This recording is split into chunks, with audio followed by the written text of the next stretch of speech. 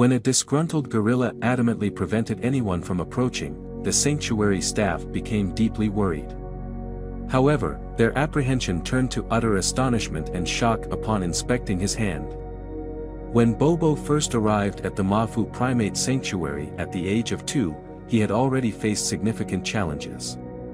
Born in the wild, he experienced a typical upbringing until tragedy struck. Poachers invaded his home, forcibly separating him from his mother, rendering Bobo an orphan too young to fend for himself. Discovered by sanctuary staff, Bobo was reintegrated with other young gorillas who had endured similar ordeals. Over time, Bobo matured into the alpha of his pack, growing in size, strength, and stature, eclipsing his fellow gorillas at the sanctuary. No poacher dared confront a gorilla of his colossal size. Fortunately, the entire South African sanctuary cherished Bobo, fostering a deep affection for him, just as they did for every creature within the premises. Throughout their years of operation, the sanctuary rescued over 300 apes and monkeys, offering refuge to animals displaced by poaching or in need of assistance due to injury. A woman named Alyssa played a pivotal role in Bobo's life, raising and guiding him into a robust and wise gorilla. Possessing an intimate understanding of Bobo's temperament and nuances, Alyssa could discern his moods, distinguishing between contentment and agitation. Their extraordinary bond, akin to a mother-son connection, allowed Alyssa to connect with Bobo when others couldn't. Even as Bobo grew to a formidable 300 pounds with an imposing presence, he and Alyssa maintained a deep mutual love and respect. Despite his size and potential for aggression, Bobo wielded authority judiciously, particularly when dealing with his gorilla peers. In reality, Bobo harbored an exceptionally sweet side, often revealing it to fellow apes and even certain staff members at the sanctuary.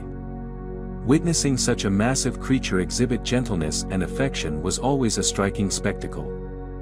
However, when faced with challenges to his position as the alpha, Bobo could swiftly transition to his forceful and dominant persona.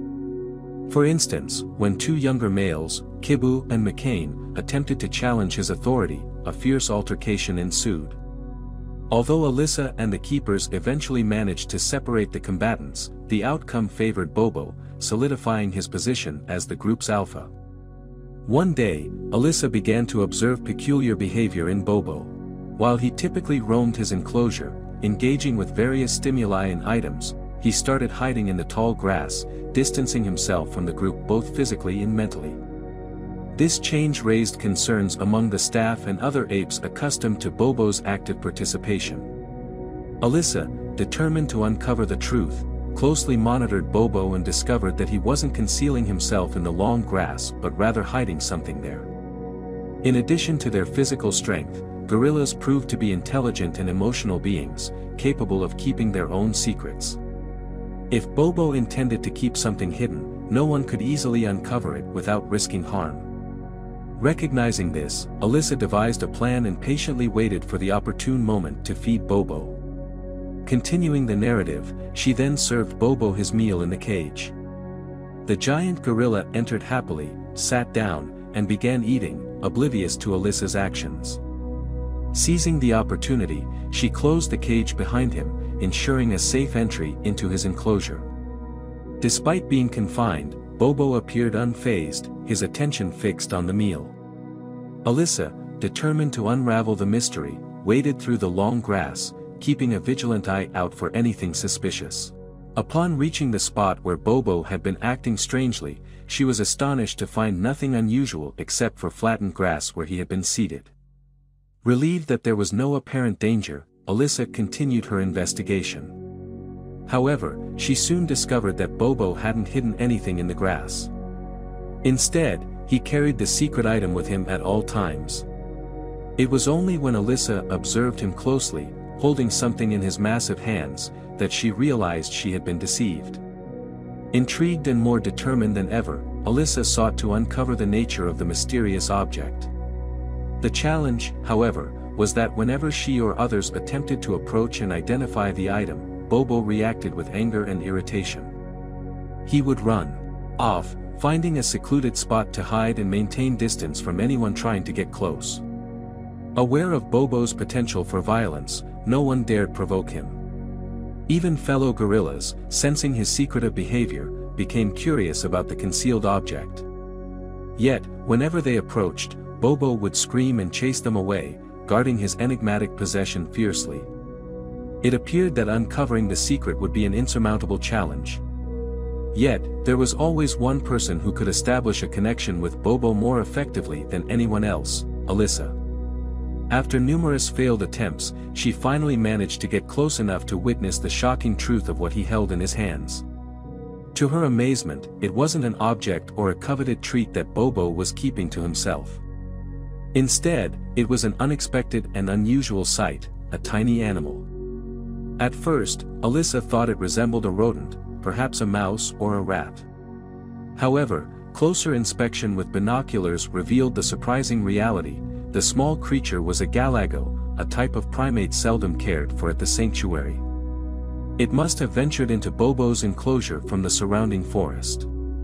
Astonishingly, Bobo had discovered and adopted it as a pet, prodding, stroking, and playing games with the tiny galago.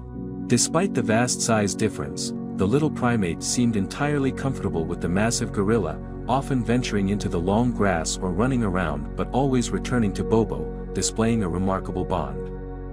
Galagos were nocturnal hunters, and Alyssa initially believed the creature might leave during the nights.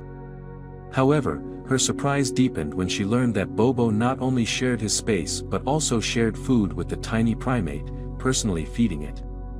The revelation left the other gorillas in the sanctuary just as shocked and intrigued as Alyssa and the rest of the staff. Despite Bobo's imposing presence, he ensured they all maintained a safe distance. The love Alyssa had showered on him during his upbringing seemed to be redirected toward his diminutive and highly unusual galago friend. Now it's your turn. What are your thoughts on this extraordinary story? Have you ever encountered such a remarkable bond between a massive animal and a small, adorable creature? We always appreciate hearing from you, so please share your thoughts and opinions in the comments section below. Let's continue.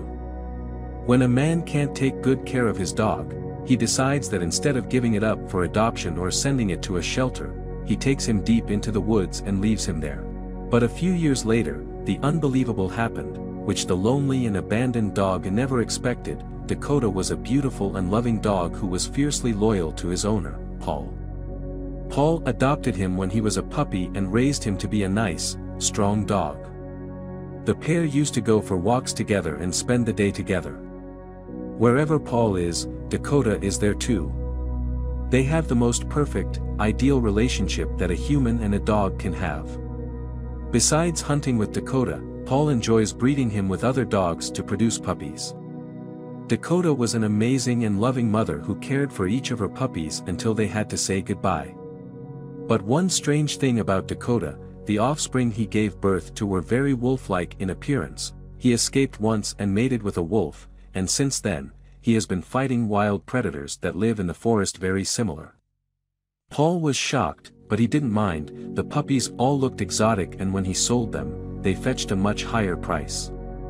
But unfortunately one day Dakota couldn't have any more puppies. She gave birth 4 times with 4 to 5 puppies each time. The repeated process took a toll on her body. Veterinarians strongly advised Paul not to find a mate for it to reproduce.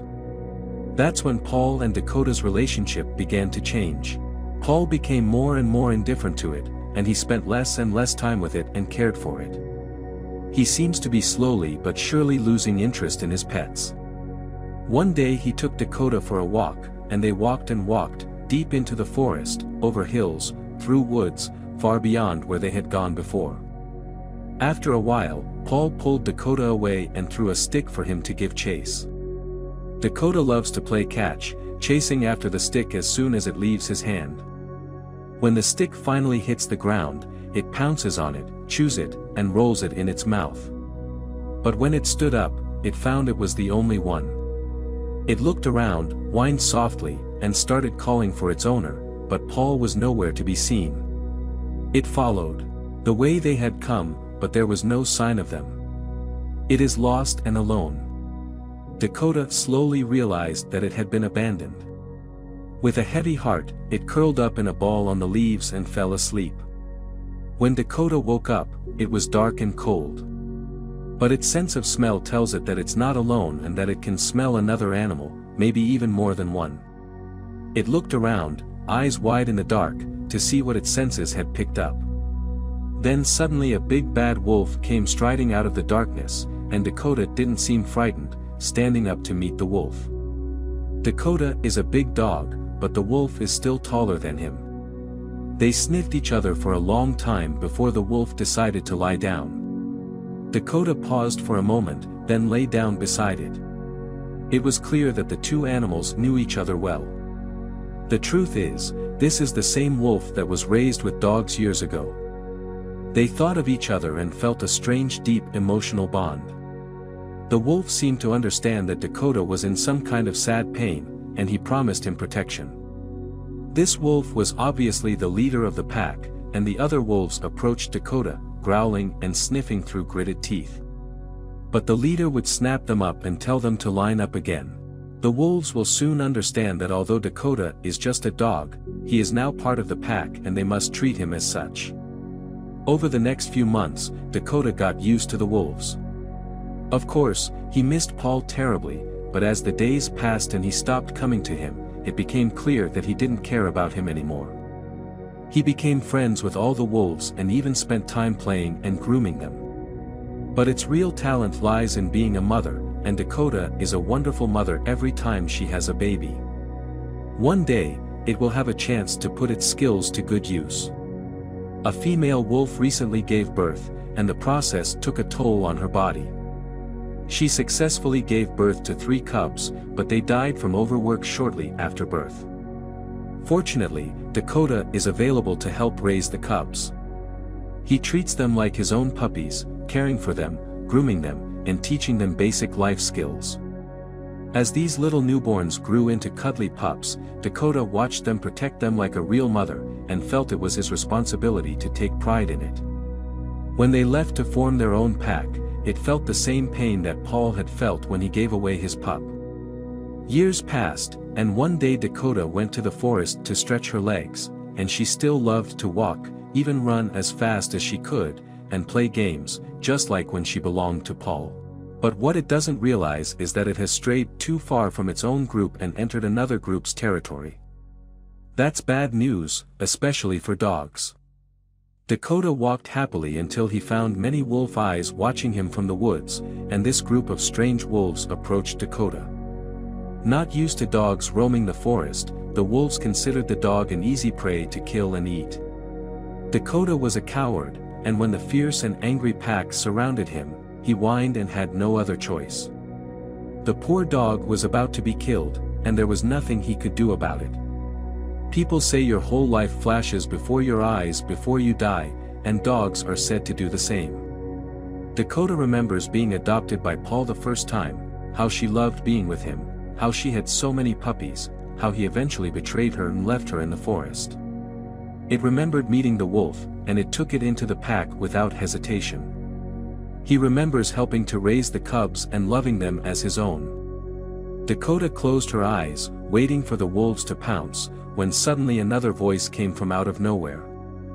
3 wolves jumped out of the darkness of the forest and pounced on the larger wolves around Dakota. Focusing on the 3 new attackers, the pack began to defend itself. Howling and clawing, they tried violently to bring down the new foe, but after a long fight, the strange pack was defeated by 3 strong and proud mystic wolves. Dakota, meanwhile, has been lying flat on the ground, motionless, like a rock, hoping not to be caught and killed in the fight. But looking up, its tail began to wag at the pack of wolves that had just rescued it. These are the 3 cubs it raised a few years ago. They've grown bigger than him, but Dakota is still instantly recognizable. He recognizes them by the way. Dakota jumped up and ran to them, brushing each of them in turn. That day, its life was saved by children who were not its own. But it's clear they consider Dakota the best mother they can be, and they'll never forget her kindness to them. This shows that even though humans may turn their backs on animals, other animals do not, and even though they may be separated by time, distance, or even species, they are still able to love and protect each other in times of need. So are animals really that simple in their minds? Or are humans underestimating them? That's up to you. What do you think of this incredible story? Are you strong enough if you're forced to abandon your pet? As always, we love hearing your thoughts, so be sure to leave your views and opinions in the comments section below. Let's continue. In the streets and alleys of the city, we can often see stray cats and dogs. In order to survive, they have suffered too much. Some stray animals wandered with their parents because they were born, and some were lost by their owners, so they don't have the ability to survive at all. Their fate is all determined by people, and they have no choice. There is no way to resist. It is tragic. Fortunately, some stray animals will be helped by local shelters. At least there, the stray animals can live without the threat of starvation. But even though their lives are difficult, they still retain a pure feeling in their hearts. There is such a kind-hearted little boy who decides to adopt a stray dog in an animal shelter. Seeing the dog in front of him, the boy shed tears with sadness. What happened next that the scene moved everyone present? Jackson is 4 years old this year. He was born in the small town of Charleston, South Carolina, USA. He and his parents live a happy life. Jackson's father is a Marine and often lives far away from home. Works somewhere, leaving him and his mother at home. Jackson's mother did not go out to work, and her main task was to stay at home and take care of Jackson wholeheartedly. Like any other 4-year-old, Jackson has a lot of energy and often enjoys playing in the yard. Jackson's mother is a keen advocate for animal protection, helping local animal shelters find homes for stray animals. In her spare time, Jackson's mother would share with him the stories between herself and animals. Over time, under the influence of her mother, Jackson's love for small animals gradually increased, especially for dogs, which are Jackson's favorite animals. He fantasizes about one day being able to play with all the dogs. The mother told Jackson that the family can only have 3 dogs at most. At present, there are 2 dogs and 1 cat in Jackson's house. Jackson's favorite is one of the dogs named Geo, because it is very quiet. The gentle character gave Jackson the warmest company. Jackson spends hours in the yard with the dogs every day, until the day ends in mud. The dogs brought him as much joy and smiles as children. In addition to taking care of Jackson, Jackson's mother devoted all her energy to the cause of helping stray animals, and also helped to make up for the sadness that her husband could not be by her side because of her career. The most worrying thing for Jackson's mother is to take care of her 4-year-old son, because as the child grows up, he will be interested in more and more things. In addition, Jackson's love for dogs, he wants to raise more dogs, but there is a rule in the family that dogs cannot be kept. Although his mother will treat all animals equally, some dogs are naturally aggressive and may hurt humans, such as dogs like bull terriers. There are also some dogs that were born for the cause of dog fighting, and there are many unfriendly factors growing in their bodies. If there is not enough time and love, it is impossible to influence the hearts of such dogs. But there are some dogs that naturally display warm qualities towards humans, as well as their strong desire to protect, such as dogs like golden retrievers or border collies, which are generally bred as nursery dogs. Although dogs have different personalities, in the eyes of children, they are all cute little animals. Once children get in touch with dogs, they will give them all their love unconditionally. Jackson's favorite dog breed is a pit bull, but Jackson was told that if he wanted to adopt a pit bull, he had to work hard on his own. Every week, he would save half of his pocket money to help him develop good financial habits, which allowed Jackson to learn a lot from it. Many people may wonder what a 4-year-old child knows, but in the following days, they will be surprised to find that children can do many things that adults cannot do.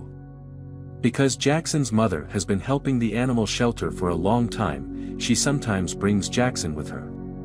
Jackson has the opportunity to visit the animal shelter and learn about the living habits of many small animals. Little Jackson called the animal shelter a cute factory, which allowed him to learn about new animals and make many new friends. The staff of the animal shelter all knew this cute little guy. It was a very ordinary Sunday. As usual, Jackson was out on a mission with his mother.